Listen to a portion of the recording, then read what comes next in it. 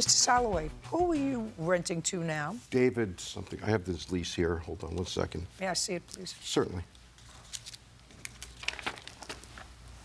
Technically, it's two separate areas, so I have two leases. Prior to Mr. Vitek, what do you mean two separate areas? I have them marked as two separate units. The one unit he's referring to that I rented to him, they're actually in the computer as two separate units because they're separated by a wall. Okay. How long had it been since that premises had been rented? About 4 or 5 months. And who had it been rented to before? A plumbing supply house. How long had they been there? I'm not sure. I inherited them with the building. Okay. I see one unit that you've rented for $500 and one unit you've rented for $1,500 a month. Which unit was the unit that Mr. Vitek? He had both. I had access to one. He was using the space in the back, the smaller one, to store his stuff. Okay, so let us assume that that's reasonable, sir.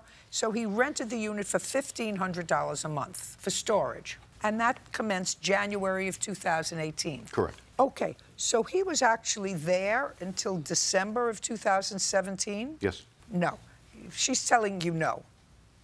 So she probably knows more than you do. Well, he disappeared after August. We couldn't get a hold of him after that, but he was there up until I rented it out. That's not true. I always kept contact with West. I let him know everything that was going on. Mr. Vitek, you're not getting any money. The question I'm dealing with now is a counterclaim.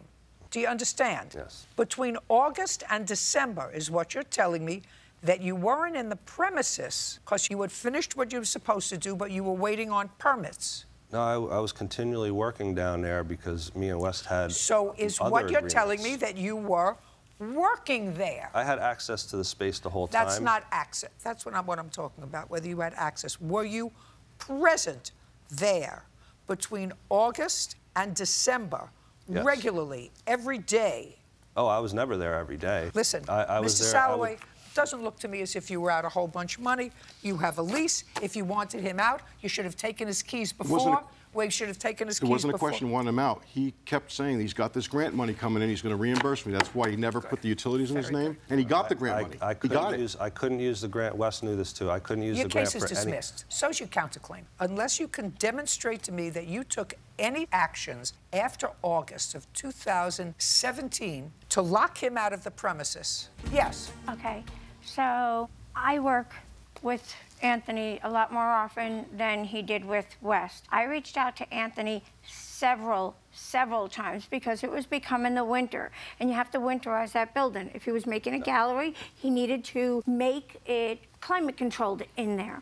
There was nothing done. No. So then I had to go in, and I noticed that the sprinkle heads were all painted red. Now, if they're painted, it's not going to work properly. So we had to go and replace all the sprinkle heads because they weren't working. Yes.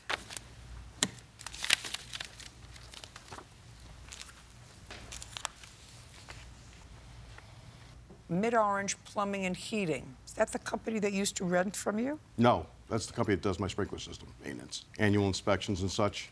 And this building does get inspected annually, so those heads were operating and functional the year prior. I got it. Okay, goes. Judgment on the counterclaim for $5,000. We're finished. Thank you very much. Thank you, Your Honor. Parties are excused. You may step out.